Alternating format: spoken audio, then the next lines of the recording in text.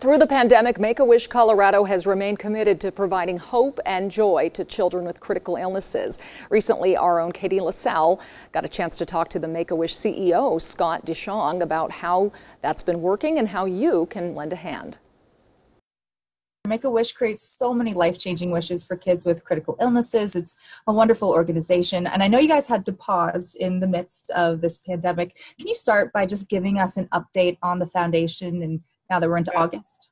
Yeah, you bet. Yeah, so obviously a lot of our kids, about 75% of our Wish kiddos choose to go. And so we've, had to pause travel for right now, but we're really excited. We actually, in the midst of all this craziness, have pivoted and moved a lot of the wishes that are grantable. So a lot of the wishes that we would consider local opportunities kind of to the front. And so we've been doing a lot of work. We stayed busy for the last few months, and we're granting a ton of wishes.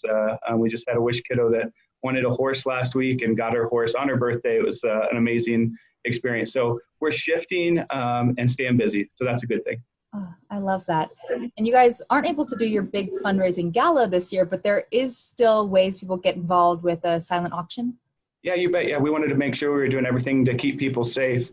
We were hoping we could gather. Our Wish Night was supposed to be this Saturday, but we pivoted. And so we kind of moved away from an in-person event towards a silent auction online. So we've got a lot of amazing things that people can bid on, but also just the opportunity to support Make-A-Wish. So people can give $25, and actually if someone jumps in and donates $2,500 or more, it's going to get matched right now through a generous donation from Lucy and Bo Stark, great supporters of Make-A-Wish Colorado. So that's exciting. We're seeing great results from that auction already. And so every dollar we raise from the auction goes directly back in to supporting those Wish kids that are waiting for wishes.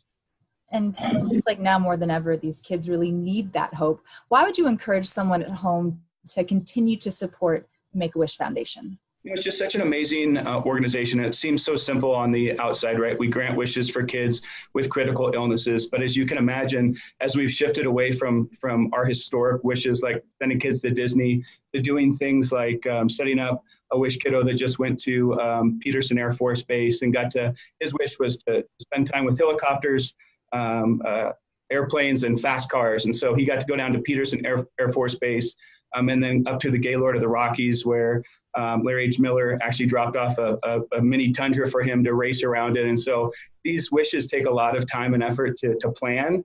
And so if you want to brighten a Wish kid's day, and what right now is kind of a dark time with COVID-19, now is more important than ever to give hope. I love that you guys are still continuing to do so much for these kids in such a crazy time for us all. Scott, thank you so much for your time. Yeah, thanks so much for having me. I really appreciate it. If you would like to help make a donation or check out the online auction, you can visit wishes2020.givesmart.com.